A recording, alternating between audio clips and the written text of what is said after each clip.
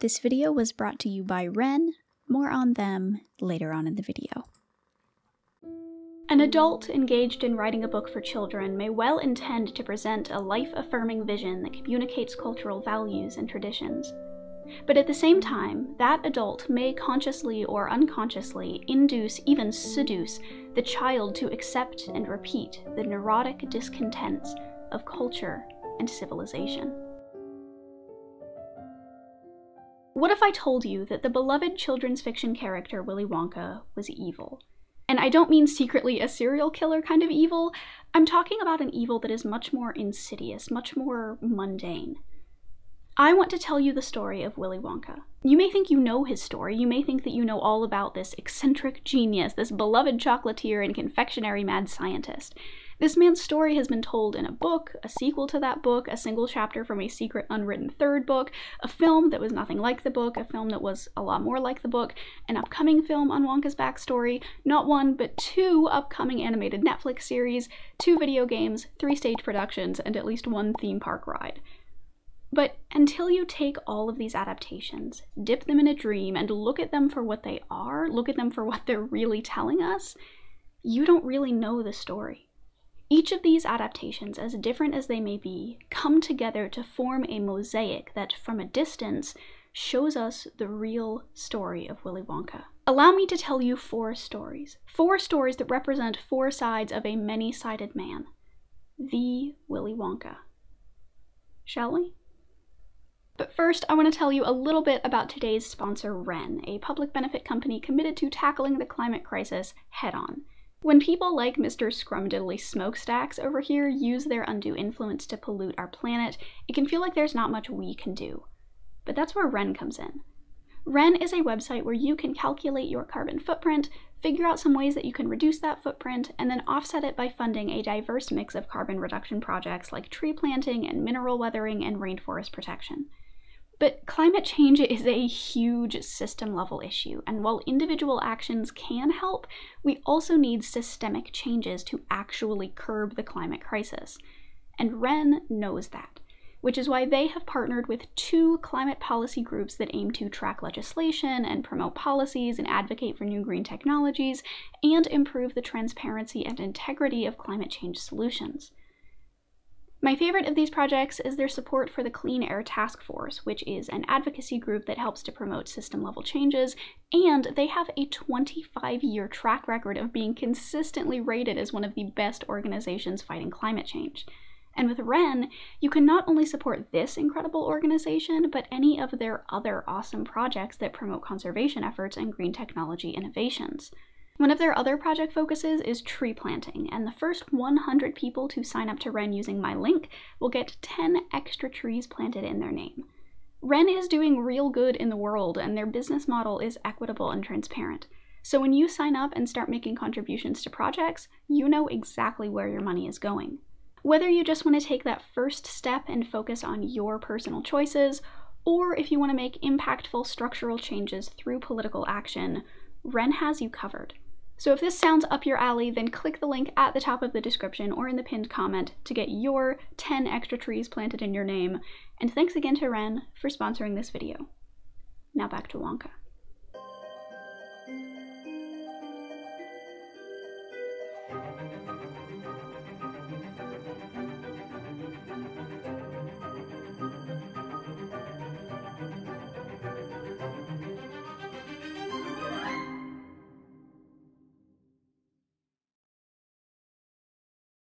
Let me tell you the story of Willy Wonka, the chocolatier. From his humble background as the son of a dentist, Wonka grew up with a love for inventing that was surpassed only by his love for chocolate. He had a face that was alight with fun and laughter, and was quick and sharp and full of life. In short, he was an extraordinary little man. And extraordinary is right.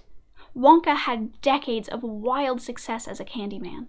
He made magical candy, like ice cream that never melts and bubblegum that can be blown up to huge sizes, in the largest factory known to man, and he shipped his goods all over the world. But all was not well in Wonkaland, because even though he kept his recipes under wraps, his competitors somehow got their grubby hands on his secrets and started making their own unmeltable ice cream and bubblegum that can be blown up to immense sizes. And because Wonka was, above all, a capitalist, he simply did not suffer industrial espionage. So Wonka made the difficult decision to lay off all of his workers and close the factory to quell the flood of secrets coming out of his business. The factory remained closed for years. And then one day, the chocolate started flowing again, out of nowhere. No one was rehired, and the factory was still closed to the public, but trucks came and went, and the world-famous chocolate bars were back in stores. Wonka's candy was loved by all, but the secrets of his factory remained a mystery. How did he continue making chocolates even though, as they say, no one ever goes in, and no one ever comes out? Unbeknownst to the people of the world, Wonka had hired thousands of Oompa Loompas to work in his factory. He had saved them from the dangers of their native home country, Loompaland, and brought them back to his factory, where he paid them in cocoa beans, a food that was not just delicious, but was precious to the Oompa Loompas. Around this time, Wonka began to feel tired. He was getting older, and he knew he wouldn't be able to keep making chocolate forever, but alas, he had no children or other heirs to whom he could leave his business, the factory, and the Oompa Loompas. He needed to find someone he could trust, someone he knew was worthy of the candy empire he had built. But who? And how? One day, Wonka announced out of the blue that he was starting a contest. He would be hiding 5 golden tickets in his Wonka bars, and whoever found the tickets would be welcomed into his factory for a tour and a chance to win a lifetime supply of Wonka chocolate. The world went wild.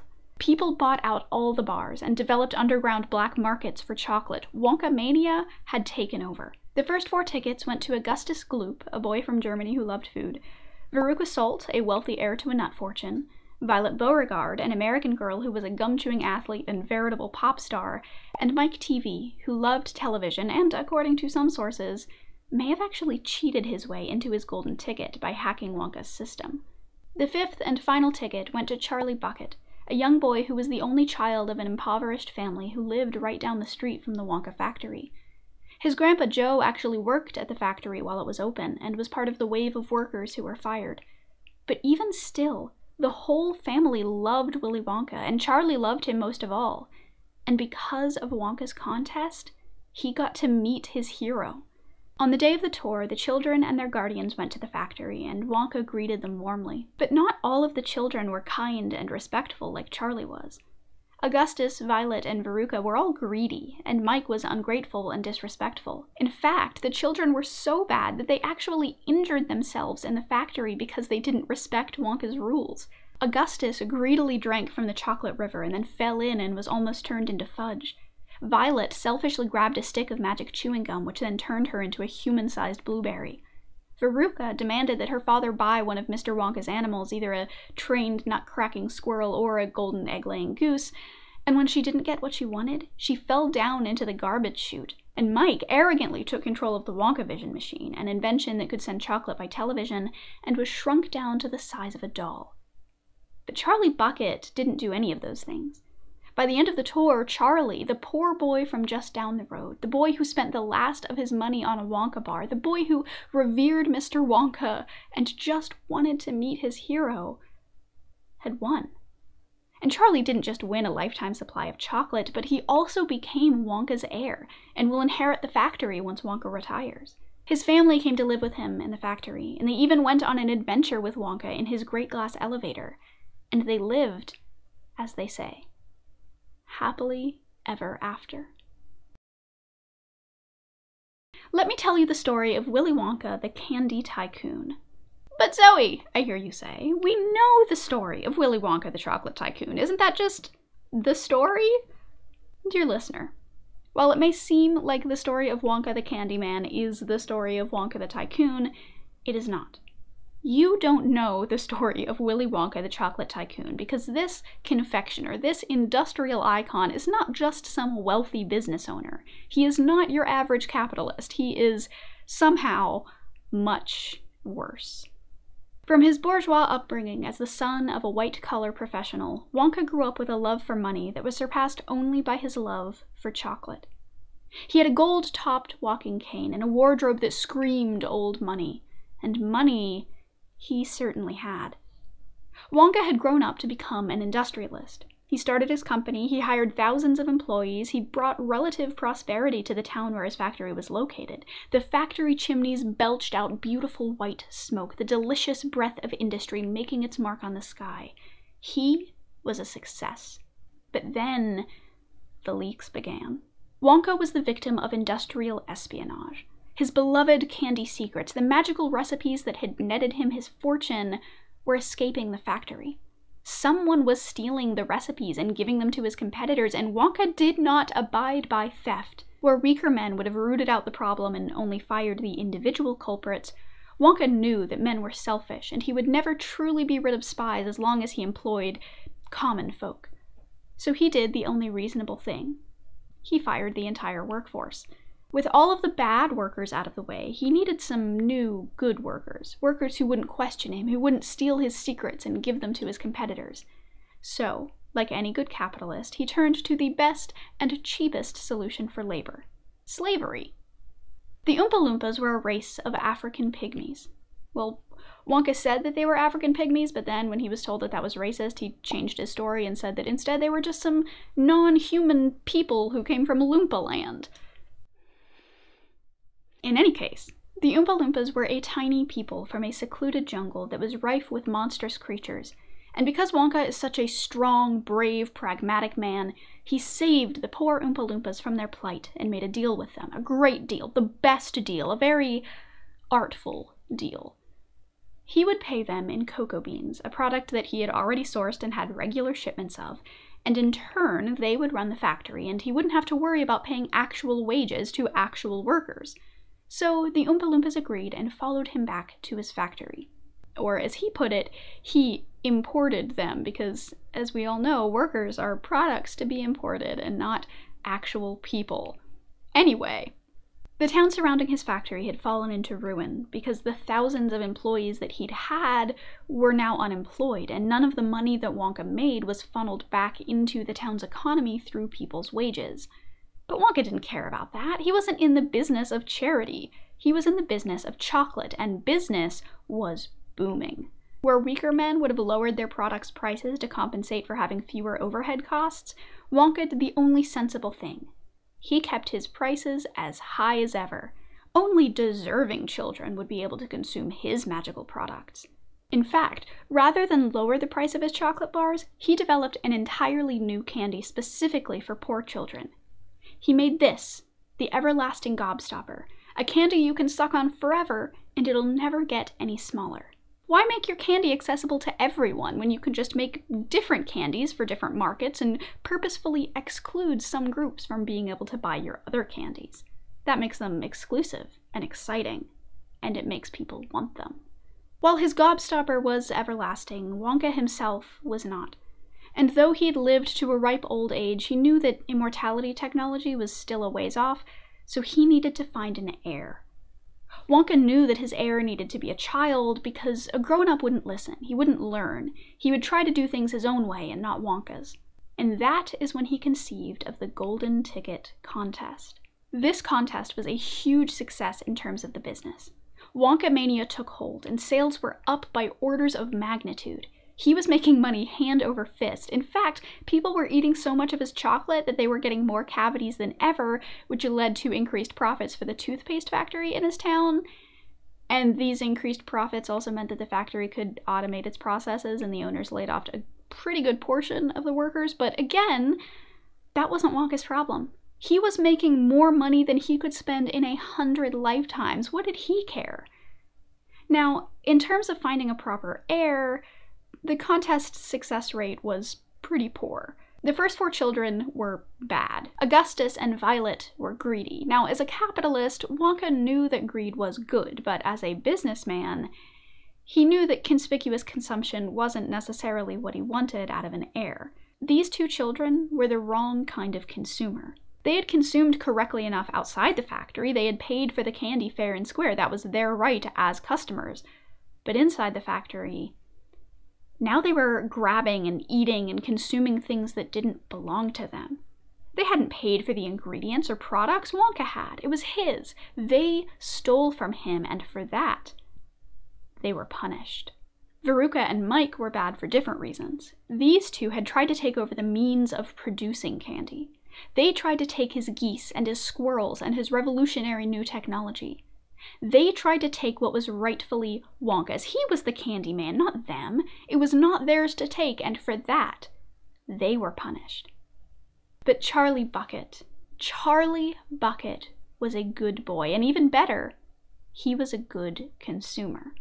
Charlie hadn't gotten his ticket from his birthday candy bar that he always shared with his grandparents, or from the candy bar he bought with the money his grandfather had so kindly lent him. No, he got his ticket from the candy bar he bought immediately after buying a bar all for himself and himself only. A good consumer, indeed. In fact, when Charlie told his mother he'd found the ticket, his mother told him his father would have been so proud of him, proud of his son for buying a Wonka bar, proud of him for being a consumer who did what he was told and didn't make a fuss about being poor and put what little money he had back into the well-oiled machine that is the economy. And even on the tour, Charlie was quiet and didn't step out of line. He did as Wonka told him, didn't complain, played the game the way it was supposed to be played. Charlie was perfect. And because he was perfect, he won. He got to be the protege of Wonka and live the rest of his days in luxury. What happened to the other children? They were punished for their transgressions, of course, severely punished, because Wonka's factory is nothing if not a meritocracy. Those who deserve good things get good things, and those who deserve bad things get bad things, and those children got bad things. And thus, the circle began again, with yet another young boy being raised in the upper echelons of society, being primed for his role as a bourgeois businessman whose sole goal in life is upward expansion and endless growth. He cut his teeth on profit margins and fudge, continued paying his workers in cocoa bean scrip, and the greedy, undeserving children grew up to be greedy, undeserving adults, living greedy, undeserving lives. In other words, things were as they are meant to be, with the power in the hands of those who deserved it, and they lived happily ever after. Well, Charlie did, anyway. Let me tell you the story of Willy Wonka, the Trickster. From his draconian childhood as the son of a strict, unloving father, Wonka grew up with a knack for lying that was surpassed only by his knack for candy making. He was a clever man who had a small, neat, pointed black beard, and his eyes were most marvelously bright. Now, I know what you're thinking. But Zoe, we know all about the dark side of Wonka. We know that he's not actually the hero of the story. We know that the factory is unsafe, and we know how, if you look closely, as the group travels through the factory, the number of seats on their transportation goes down, like Wonka knew that the kids were going to die, and some people even speculate he's a serial killer who was knowingly luring all of those kids to their deaths. Well, dear listener, first of all, it's rude to interrupt. Second of all, that is a story about Mr. Wonka, but that is not the story that we are going to be telling today. See, the unsafe nature of the factory isn't subtext, it's just text. The factory is unsafe and the children are injured or worse, but that doesn't mean that Willy Wonka is a serial killer or that he was secretly planning on killing anyone when he sent out the tickets. Now, to be fair, according to some sources, Wonka does just actually straight up murder those kids, but I am getting ahead of myself. All of this is to say that while you may have heard some stories about a dark and dangerous version of Wonka, those have no bearing here. We are not going to talk about how he's secretly a serial killer or how Charlie Bucket actually grows up to be Wilfred from Snowpiercer, a theory that somehow is incredibly popular even though it holds about as much water as 80-year-old tissue paper in a drought. No, this is a story about Willy Wonka, the Trickster. And as a trickster, Wonka wasn't dark and scary. Not on the surface, at least. If you can hear that helicopter. Hopefully you can. See, even before the Golden Ticket contest, the people absolutely loved Wonka. He was a great industrialist, a clever man, a hero to children and adults alike. The people loved him so much that his competitors took notice and tried to steal his recipes. Wonka may have been beloved, but he was not good. When Wonka shut down his factory to stop the leaks, the town around him fell into ruin. And yet he still thrived because he knew that the world was addicted to his chocolate. He knew that the greed of men would keep his business afloat. While Charlie Bucket's family was suffering under the poverty that Wonka himself had created, Wonka was off in Africa using his finely honed powers of manipulation, a skill he had learned during his childhood of hiding candy from his father, to convince an entire population of indigenous people to leave their home and follow Wonka back to his. When Wonka began the Golden Ticket contest, people only loved him more. Like the proverbial Pied Piper, Wonka used the powerful seduction of not just chocolate, but a lifetime supply of chocolate, more chocolate than any human being could ever hope to eat, to lure children deep into his underworld, his underground factory made of imagination and childhood wishes. It wasn't just children who were caught in his spell either. Even when they knew that it was a marketing stunt, and the Golden Ticket contest was a marketing stunt, he was keenly aware of what he was doing, being the master manipulator that he was. Even when they knew it was a marketing stunt, Charlie Bucket's grandparents called Wonka brilliant and a magician. When the time came around for his Golden Ticket tour, Wonka took advantage of this adoration and introduced himself with a lie. He pretended to be an infirm old man when he was really a spry, cunning, energetic old man. He came onto the scene with a song that could only be described as villainesque, and then led his unsuspecting wards into a labyrinthine prison of his own design. Like a fey creature stealing your name, Wonka convinced his guests to sign a contract that they had neither the time nor ability to read. And once they had signed away their souls, that was when the mask began to slip. That is when the clever magician faded away, and the unfeeling trickster appeared, when the people's adoration turned to fear. At every opportunity during the tour, Wonka goaded not just the parents, but the children too. He interrupted them, he talked circles around them, he gaslit them about their own knowledge and experience. Loompaland. Loompaland? There's no such place. Excuse me, Mr. dear lady. Wonka, I am a teacher of geography. Oh, well, then you know all about it. And what a terrible country it is. Mr. Wonka, I teach high school geography, and I'm here to tell you... Well, then you'll know all about it and know what a terrible country it is. And even when the children began to step out of line or bend the boundaries of the rules, Wonka didn't stop them. He barely feigned concern. Don't just stand there, do something! Help. Police. Murder. Look at me, I'm gonna be the first person in the world to be sent by television! Hey, get away from that thing! Stop, don't come back. And you might well think that Wonka hated these children. But he didn't. No, he felt something much worse. Indifference. To Wonka, these children were playthings. They were pawns to be tortured and toyed with until they were worn down into nothing. Even the children's punishments weren't given by Wonka himself. No, he had designed this factory specifically so each child would bring their punishments onto themselves. Their hubris would be their undoing. And that's when his victims realized who or what he was. Appalled parents looked on as their children were maimed or killed. Children are literally torn apart or explode, leaving entrails on their parents, and Wonka responds with jokes and banter. Mike TV asked Wonka to continue the tour with a line, "Can't you just kill another kid so we can get to the prizes?" Charlie and Grandpa Joe, away from the group, pondered whether Wonka had actually caused harm to come to these children, and they concluded that Mr. Wonka wouldn't do that, and as long as we do what Mr. Wonka says, I'm sure it'll be all right. Right?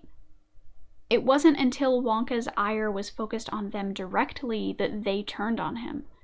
When Charlie and Grandpa Joe were the last contestants at the factory, Wonka discovered that they had stolen his fizzy lifting drink while on the tour, and refused to give them the grand prize.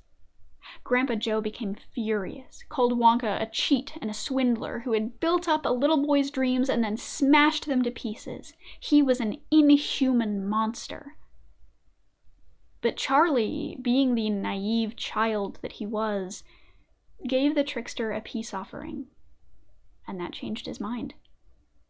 Once Wonka turned on the charm and gave Charlie the prize, the tides changed and the buckets forgave him. He was back to being a hero. When Wonka and the whole Bucket clan went on a trip in his great glass elevator after the events of the Golden Ticket Tour, they got first-hand experience with this trickster, and it was only then that the rest of the family became fully aware of how manipulative he was. And this constant back and forth, this will they, won't they, this is he evil? Did he actually do that? No, he's a Candyman. A Candyman wouldn't do that. This gaslighting and cruelty and manipulation, that is the spirit of Willy Wonka. Now we're on the final leg of the journey, and I just want to warn you now. If you're faint of heart, turn back. Because after this, your life may never be the same. Let me tell you the story of Willy Wonka, the god.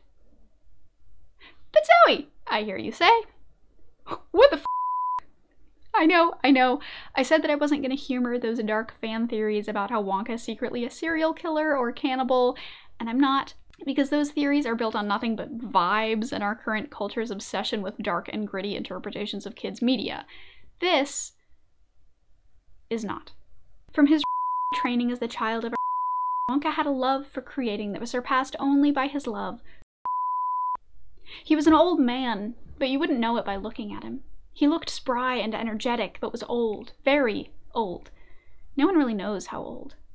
No one remembered a time before Wonka. He and his chocolate had just always been there. His factory, too. Wonka had built the factory to be the largest in the world, and while that was years ago, somehow no one had yet built one that was bigger. His factory was a land of pure imagination, a paradise, heaven, even. See, long ago, some of his workers turned against him, and he cast them out, instead populating his paradise with creatures known as Oompa Loompas. This chorus of cherubim ran the factory and followed orders from Wonka, keeping the chocolate flowing even when the doors were closed to outsiders. Skeptics saw the factory producing chocolate without the old workers, and they came up with theories. Some thought he was a necromancer, using dark magic to revive the dead as his workers. Clearly, Wonka's reputation preceded him. People knew he was powerful. They knew that he had no qualms with the dark arts, and they weren't entirely wrong. Wonka built his factory to be a paradise, but it's not the kind of paradise you may be thinking of. See, Wonka created his factory to be a place of indulgence, a place of consumption and feasting, but also a place of punishment. It was a garden of perfection as long as you followed the rules. It was bright and colorful and cheerful, but all those colors hid the darkness that lay under the surface. Eventually, Wonka decided to grant entrance into his factory to a select few, those who could prove their worthiness by finding his golden tickets. And because it was a candy factory, he placed the tickets in candy bars. Candy is most loved by children, and children, you see, are trusting. They have faith, and Wonka fed on faith. The factory, he said, must be believed to be seen. In order to enter his kingdom, you had to believe. But not all children were good. In fact, 4 of the 5 recipients of the golden tickets were bad little children. Augustus was gluttony personified, who ate Wonka's magical chocolate without really understanding its quality. Veruca was a spoiled Russian ballerina whose father bought her everything she wanted, so she valued nothing. Violet was a self-centered pop star, and her father wanted her to be famous more than anything. And Mike TV was actually a juvenile delinquent who had not only hacked his way into getting his ticket, but he was actively a worldly sinner, hoping to receive redemption, the ultimate prize, in paradise. Suffice it to say, they were all spoiled and greedy in one way or another. But then there was Charlie. Charlie, the chosen boy, the pious poor, the true believer. He loved Wonka, wanted to grow up to be just like him, wrote him letters and sang to him every night before bed like a nightly prayer. Once a year, the Bucket family held their traditional Wonka bar ritual. On his birthday, Charlie and his family gathered, formed a circle around the communion steward, and began the rite of the Whipple Scrumptious Fudge Mallow Delight. the slow, almost sensual unfurling of the silver wrapper. The anticipation that makes your mouth water as you think of that bar that snaps in your hand, leaving just a touch of melted sweetness on your thumb. And when you place the succulent square between your lips, the rich velvet softens against your tongue, then presses against the roof of your mouth before slowly sliding down your throat, leaving you warm and happy, but never satisfied.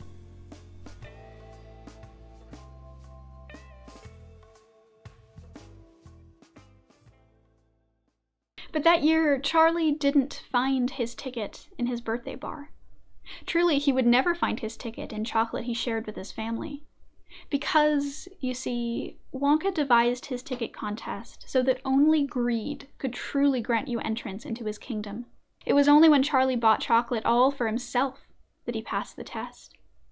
After nearly giving up hope of finding a ticket, Charlie was walking along the street when divine intervention caused him to look down and spot money. Money in the snow, enough money for a week's worth of food or more. But Charlie, in a brief flash of selfishness, decided to spend it on chocolate. And that was when he found his ticket. All he needed to get into Wonka's paradise was a little bit of good old-fashioned greed. And that was it. He was in.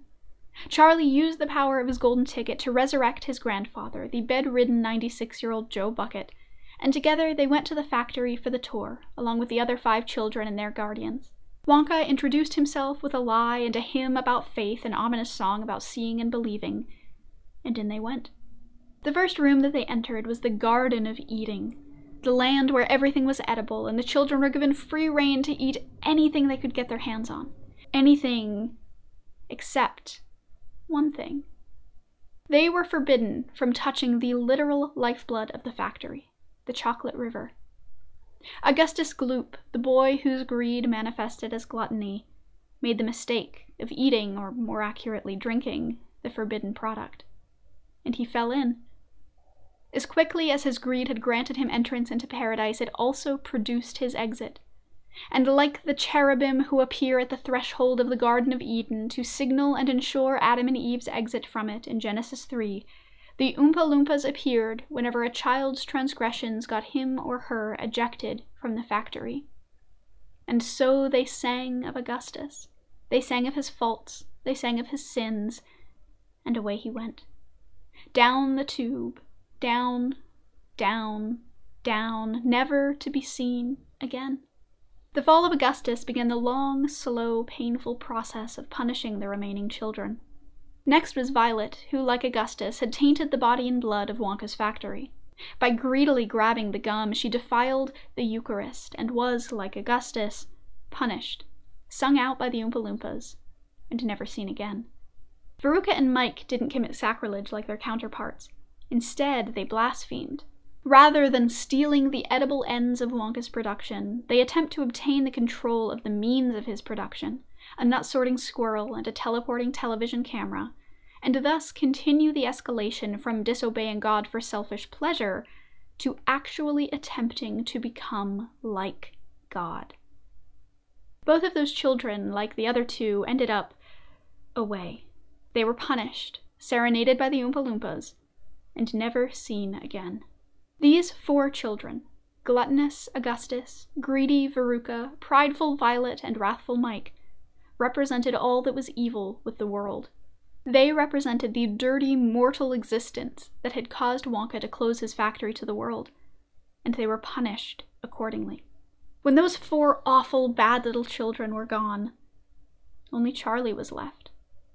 Charlie proved himself to be a good, pious child, and he was granted entrance into the upper floors, where the other children were sent down deeper into the earth, even to a fiery incinerator.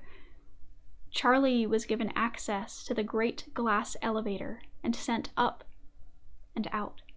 Wonka brought Charlie to the room full of everything he'd ever wanted, at the tip-top of the factory, and gave him unfettered access to everything, a permanent residence in paradise, and, like Adam and Eve in the Garden of Eden, Charlie was also given dominion over the Oompa Loompas.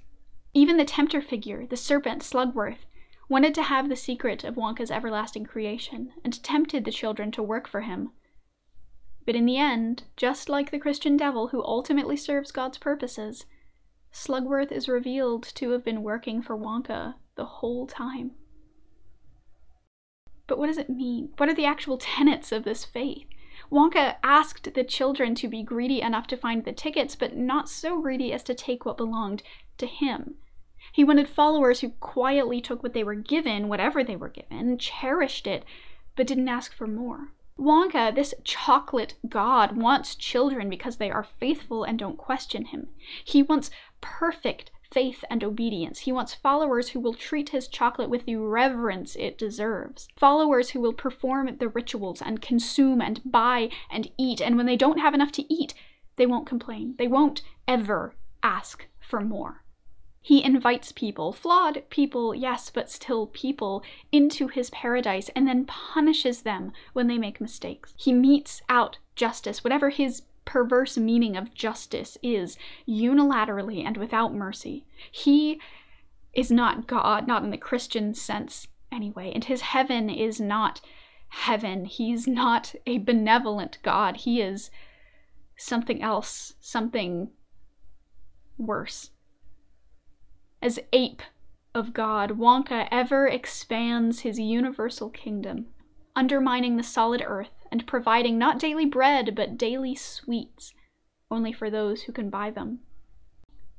Tunneling into the bowels of the earth, Wonka fills them with chocolate-producing machinery that will bring him the lucre with which to enlarge his realm. Wonka is a god. He's not a benevolent god. He's not a god of goodness and light or a messiah here to forgive your sins. He's a dark god. Darker than the purest cocoa and just as bitter. He's a god of industry and money. He's a god of all the dark, dank places deep below the earth. He's a god of mischief and gluttony, a god of feast and famine, a god of starvation and desire, of sugar and the screams of children. He is the undying hunger, the vast, unknowable phantom of fudge. Blessed is he, from whom all blessings flow, blessings both rich and bitter, both sweet and sour, both bite-sized and everlasting. Blessed is he, Willy Wonka, son of Wilbur Wonka, slayer of Whangdoodles, captor of Oompa Loompas, prince of dark chocolate. Praise be to him. Amen.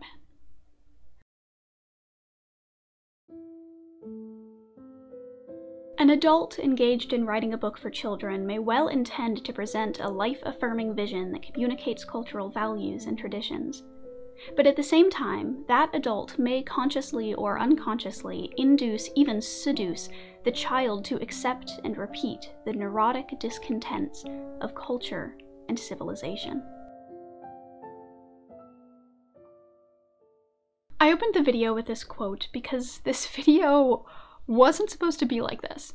In all honesty, I started writing this video with the simple goal of just talking about why Willy Wonka isn't actually a good billionaire. It was going to be the first in a series of videos about wealthy characters in kids' stories and analyzing whether they're good or bad. But as I got farther and farther into the source material, the Broadway musical especially, I realized that for this story, at least, the question wasn't as simple as, is Wonka good or bad? Because Wonka isn't just good or bad, he's enigmatic and complicated and multifaceted and weird. I even considered ignoring that source material and just pretending that the movie or the book were the only things that existed, because that'd be fun, right? I mean, people on the internet love silly little analyses of kids' media, so I should just talk about how Wonka had slaves and killed kids, so he's bad actually. Hashtag canceled. The woke mob comes for Willy Wonka. Willy Wonka and the cancellation factory. That's okay. Well, obviously I didn't make that video, so I don't think that's true. I made this video because I think that we have a lot to learn from kids' media. Because, as Basmajian says, even if writers try to teach good lessons with their books, all art is a product of its time, and it's inescapable. There is nothing you can do about it. Culture and society and unconscious biases leak in always. But the good news is that that means that we can use art as a mirror, and that's what I want to do with this video. What is it that the character of Willy Wonka and the story of Charlie and the Chocolate Factory say about us? What does it say about us that we feel this gross satisfaction whenever bratty, spoiled kids get what's coming to them? What does it say about us that no one questions Wonka's importation of the Oompa Loompas? And when we hear Veruca demand that her father buys her one, we just think, wow, she's such a brat, and not, wow, that is literal slavery. What does it say about our culture that we equate consuming with morality? What does it say that Charlie is a perfect consumer, that it's not heroics that win him his prize, but his poverty and his piety, the fact that he's starving but never asks for more, that makes him good enough to enter the kingdom of chocolate at the right hand of the Wonka. We live in a world where Charlie Bucket lived within sight of a chocolate-producing factory and could only afford to eat chocolate once a year. He was starving. In the books, he literally had to ration his energy so he wouldn't pass out during school. And he lived just down the street from a factory that produced a luxury food item. We don't question it. As readers, we don't blame Wonka. But I want to ask, is there anyone else to blame? This story reflects our rampant consumerism and the commodification of everything. In Wonka's factory, everything, even the literal grass and rocks, become not food, but candy. No longer is the earth a bread basket that provides us with nutrients. Instead, it has become a land of sugar highs and the inevitable crashes. It provides us with empty calories, leaving us with brittle bones and a gnawing hunger for something real. But all we get is a facsimile, the suggestion of something real. And this is true of the actual real-life Wonka candy, too. I mean, we're shown this incredible candy in the movies, these beautiful chocolate bars with whimsical names, this magical, everlasting gobstopper, but they're all fake. They don't exist. Even, like, my everlasting gobstopper, like, I 3D printed this and then painted it. It's fake. It's not real. I'm not gonna bite it, because I'm afraid. A couple of the less popular ones were around for a few years, but now the Wonka brand has been sold off so many times that most of the candy just doesn't exist, outside of Jawbreakers and Laffy Taffy, two candies that, let's be honest, aren't super great. At least not compared to the literal magic candy from the movies that these two real candies come from. And that's to say nothing of the commodification of the Wonka story itself. We have a story about consuming that has itself become an object of consumption. The original book has spawned sequels and film adaptations and musicals and video games and Netflix shows and a prequel and theme park rides. Just like a potato chip brand that periodically comes out with cool new flavors that you just have to try, more and more, so does our art. As Charlie and the Chocolate Factory enters the 21st century, its identity as a family of diverse, mass-marketed products rather than as a single text attests to the effects of commodification on its messages about consumption. The consumption of food dramatized in Dahl's text is swallowed by the proliferating activity of consuming the products associated with it. Increasingly, reading the book, or even just watching the original film adaptation, is just one event in an interrelated group of events which become self-referential, pointing not to a cultural and religious identity outside of themselves, but to the very act of ingesting media as a perpetually satisfying endeavor. So it's like, you know, we've had the MCU, we've had the DCEU, now get ready for the Willy Wonka extended universe. God, we live in the bad timeline. This sucks. Woo. It's funny because it's bad. We're being primed for consuming. We're being taught that being a consumer is something worth being proud of. Charlie gets the golden ticket like it's an accomplishment of something great instead of just being luck. Luck that, like his grandfather says, isn't really equal. You have as much chance as anybody does. Balderdash. The kids are going to find the golden tickets are the ones who can afford to buy candy bars every day. Our Charlie gets only one a year. He doesn't have a chance.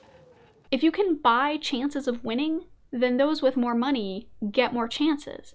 And yet Charlie's consumption is seen as good because he was a quiet, docile consumer who did what he was told and didn't make a fuss about being poor. Because he spent the last of his money on candy, he won. As they say, gotta spend money to make money. The story also highlights just how much we hate what we see as greed, gluttony, unfairness, or unjustified success. When people think about Charlie and the Chocolate Factory, the first thing they think of is, what the f happens to those kids? And while, yeah, it is a little extreme, remember, children literally explode and get ripped apart in the Broadway version, it's worth thinking about why that is such an important part of the book and films. In every adaptation, not only are whole scenes dedicated to the children's mistakes and subsequent punishments, but we also get Oompa Loompa songs that punctuate every single child maiming. So, why do we hate these kids? Why do our heroes' family members, characters we're sympathetic toward, immediately after being introduced to the 4 bad children, decide they are simply terrible and unworthy? Told you it'd be a poker. What a repulsive boy. She's even worse than the fat boy. What a beastly girl. Despicable. Well, it's a good thing you're going to a chocolate factory, you ungrateful little butt. For one, I mean, we have the absolute fat phobia exhibited toward Augustus Gloop by literally everyone in every adaptation. We see this fat child and immediately assume that he's gluttonous and morally inferior. He can't restrain himself from eating, so he deserves our derision. We also have children getting things that we've decided they don't deserve. Augustus is fat, so he must not need any more food. Veruca is rich, so she doesn't need free candy. Violet, so full of herself, she only wants the gum because she wants to be the first person to eat it, not because she actually cares. Same with Mike. I mean, he doesn't care about candy. He just cares about the next interesting thing. Because they get things they don't need or deserve, they get punished.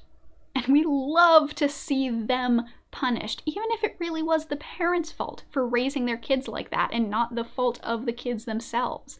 We love when people get their just desserts, especially when the punishment fits the crimes. And that is what makes Wonka's punishments so deliciously sweet. Well, I mean that and the sugar.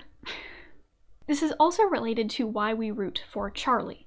He's poor, so he needs things, and he's kind, so he deserves to get those things. It's the mythical good poor person who doesn't spend their money on frivolous things like ponies or avocado toast, remember he only gets 1 chocolate bar a year, combined with the myth of meritocracy. Good people get good things. If bad people get good things, then it puts the whole system on its head. We can't have that. Good people get good things, and Charlie Bucket is a good person. We want to see Charlie rewarded for his virtue, his goodness.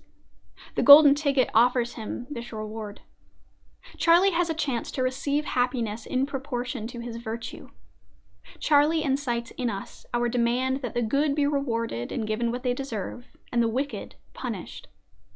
Charlie makes us want to demand justice, and Wonka provides it. The story provides a glimpse into that world where we may hope for justice, where we're allowed to believe the lie that it will be all right in the end. But let us dare to ask, what is justice worth when those children are seen as wicked? What makes them wicked? That they're flawed? That they happen to be born to parents who raised them with certain less than stellar values? That they were raised in a society that values consumerism and consumption, and they, a bunch of children, I remind you, internalized it? These children are spoiled and irritating and grating beyond belief. But does that mean that they're worthy of our hatred? If being fat or wanting stuff or being proud of yourself or spending too much time on your phone or in front of the TV condemns you to death, let he who is without sin throw that first stone. Whether those children are genuinely bad or not, Charlie is still unequivocally good. But what actually makes him good? Like, really? What makes him worthy of being our protagonist? And what does it say about us that we see him as the story's hero? In the story, Charlie's goodness comes from sitting down and shutting up. He's a quiet boy from a poor family with no real notable qualities. The 2005 film even opens with a line about how he's not smarter or faster or more clever than the other children, his family was not rich or powerful or well-connected, and most importantly, he doesn't speak up or speak out. He doesn't complain about literally starving to death. And above all, he reveres Wonka. He thinks Wonka can do no wrong. Charlie Bucket is a blank slate. And that is, of course, exactly what Wonka wants. Charlie Bucket is the quintessence of the deprived empty ego, and therefore a colorless, docile hero, an uninteresting simpleton, a Charlie who will not threaten Wonka's egocentric trickster self. Wonka wants an heir who is willing to listen and learn without having opinions of his own. Charlie's ego is a bucket, willing to receive. But to the reader, why is Charlie a hero? Why do we care so much about this kid? We're used to our stories following a hero's journey, where the protagonist faces challenges and has to change or grow to overcome them.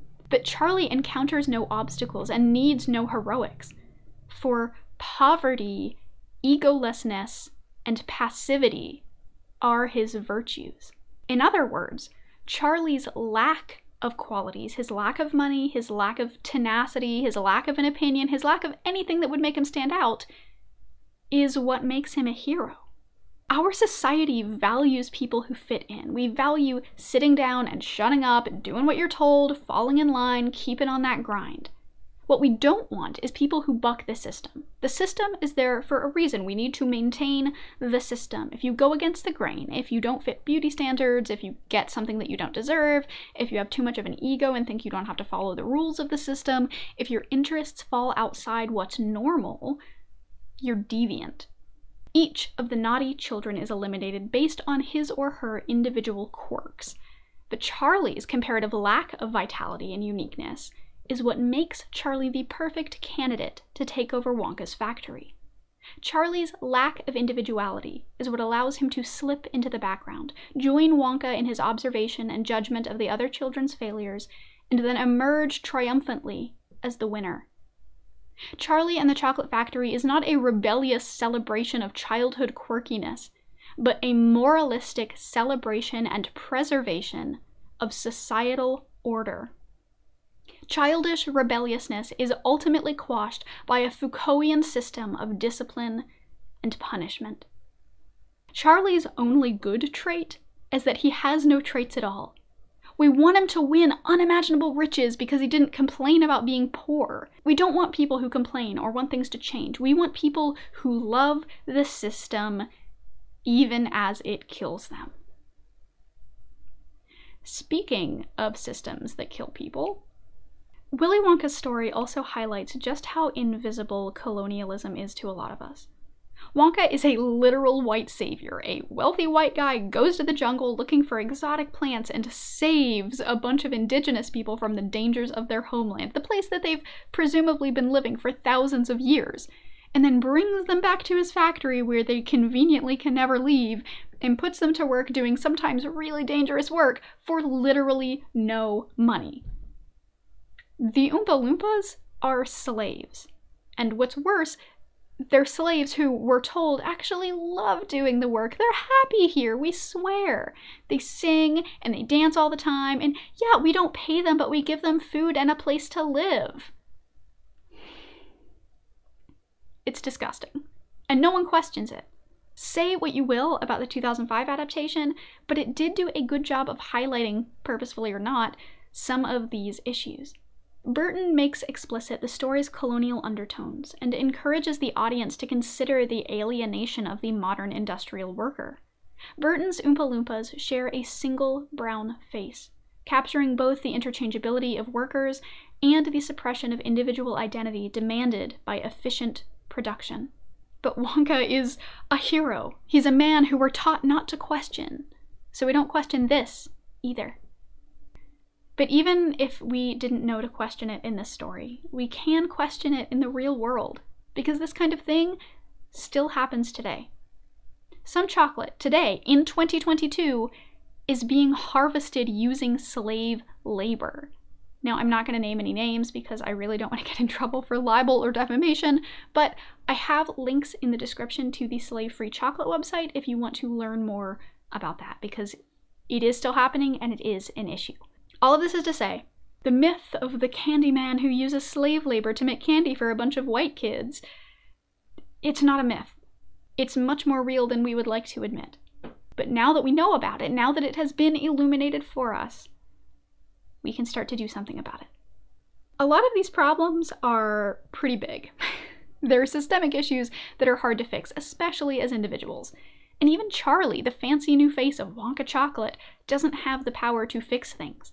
Because while Wonka is to blame for a lot of the events in the story, the problem that he represents isn't an individual problem, it's a systemic one.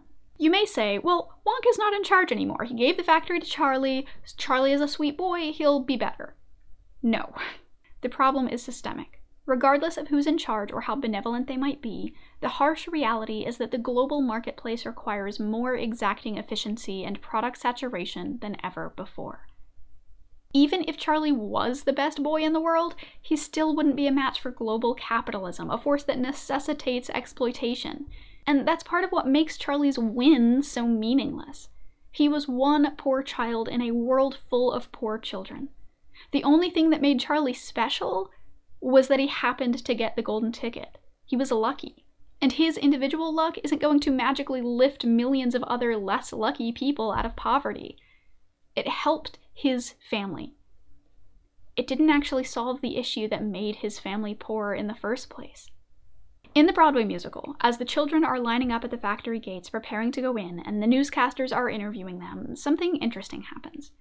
Right after they've finished chatting with Charlie, the final interviewee, the news guy comments on how malnourished Charlie looks and starts to say, "Poverty is such a terrible thing," but then gets interrupted by Wonka's arrival.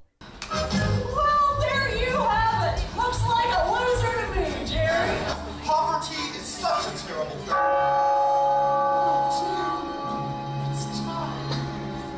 Wonka coming onto the scene stopped any discussion of poverty.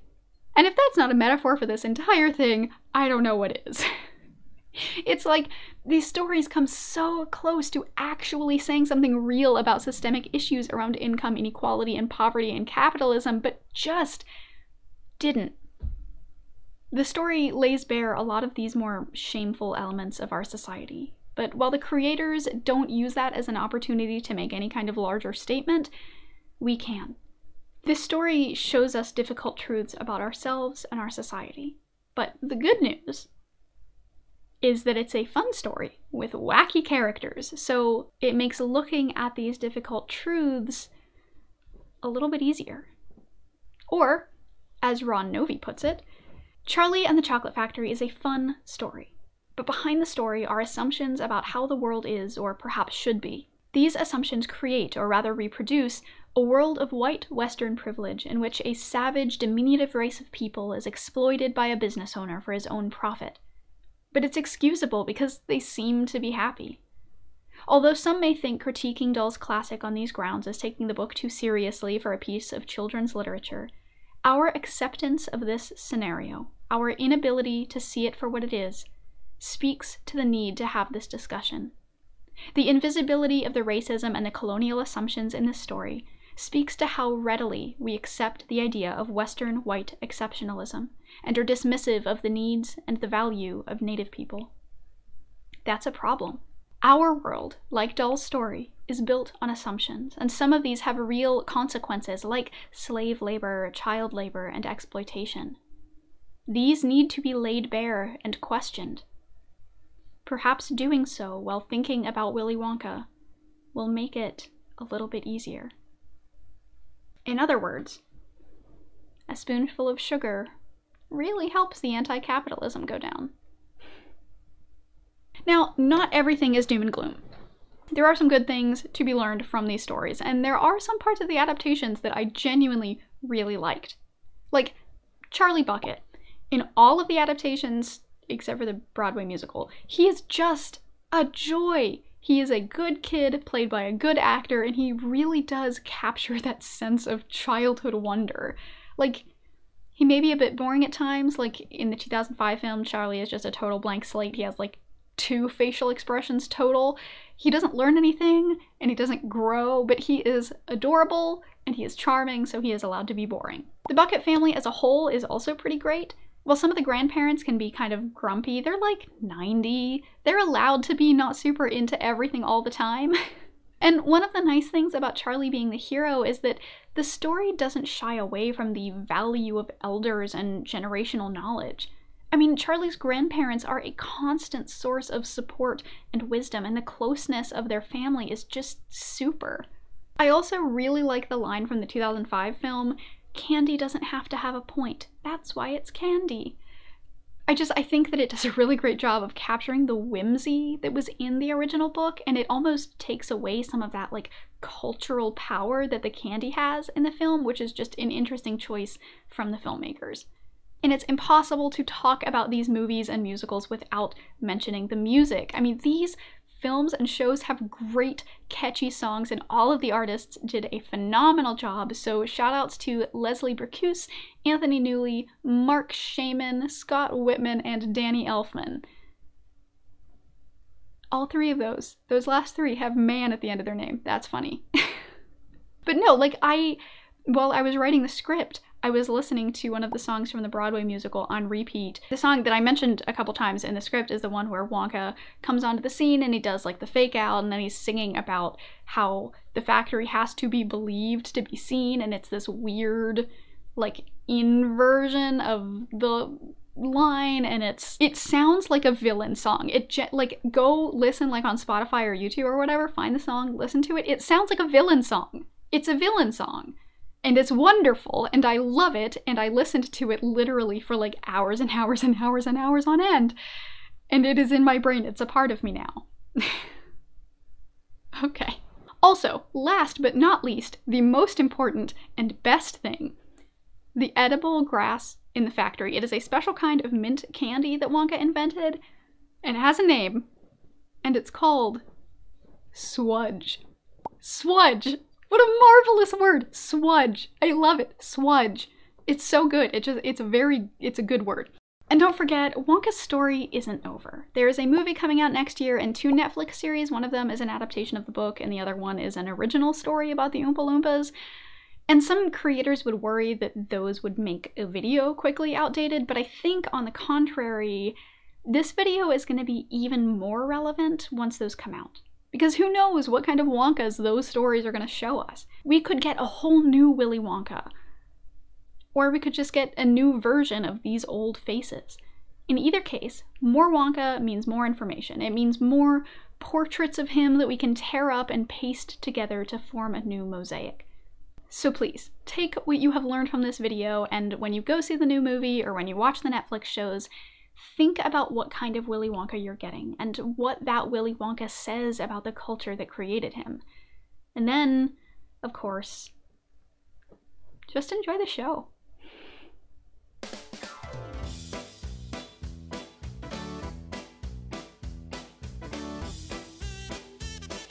Thanks for sticking around till the end of the video.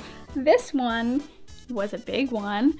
It got way out of hand, actually. Like, this video was supposed to be on the shorter end, and it was supposed to just be this like light, fun little analysis of this bad fictional billionaire, but instead this happened. I didn't mean for it to be this long, I really apologize, but I hope that you enjoyed it.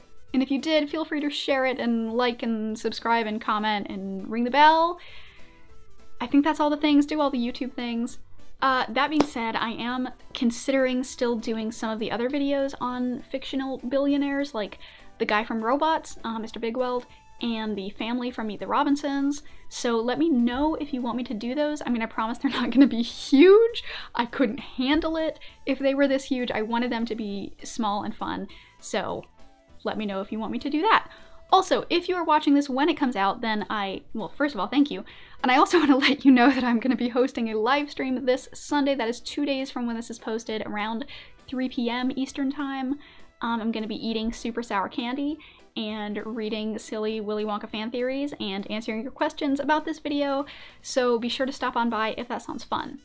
And if you are watching this from the future, That stream VOD should be in my live streams playlist, which I will have linked in the description and probably on the end screen, and maybe even a card here if I remember to put that in. But if you want to stay up to date with when I'm doing streams, or if you just want to like see pictures of all the lizards and toads that I find in my yard, and also frogs, we have frogs now, you can go follow me on Twitter at Zoe_the_bee. Anyway, I think that's all the housekeeping, so I also want to give a huge thanks to my patrons and YouTube channel members whose names you can see scrolling probably over here beside me. As well as a thanks to Aeronok and mainly Mandy for helping me hone some of my ideas here. Go follow them. I will have their channels linked in the description. Two wonderful creators who make awesome content. Highly recommend it. I have their channels linked in the description. I also want to give an extra special thank you to A Tasty Snack, Adam, Andrew, Dylan, Jaded Flames, Justin Lowry, Robert Bradford, Science Punk Sellout, and Will Swanson. Thank you so very much. If you would like to join these wonderful people, then you can join over on Patreon at patreon.com/Zoe_B, or you can become a channel member by clicking the little join button that is down there beside the subscribe button, and you can get lots of cool stuff like early access to videos and having an end of video poem written just for you. Speaking of, we're almost done, it's been a long day. Speaking of, it is time for our patron poem of the video. For Concilium, here is No Returns. I root for the vines that clamber and claw across the corpses of capitalism, the memories of wealth and specters of industry once standing proud at intersections and turnpikes, now return to the earth and repent. And until next time, stay safe, stay warm, and I will see y'all again soon, I hope. Bye, folks. Okay.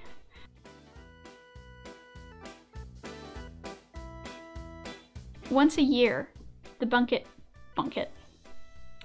family, and that's to say nothing of the commodification of the the Wankester, film adaptations and musicals and video games. Not only are entire scenes dedicated to the children's mistakes. Woo. It's funny because it's bad. We live in the bad timeline. This is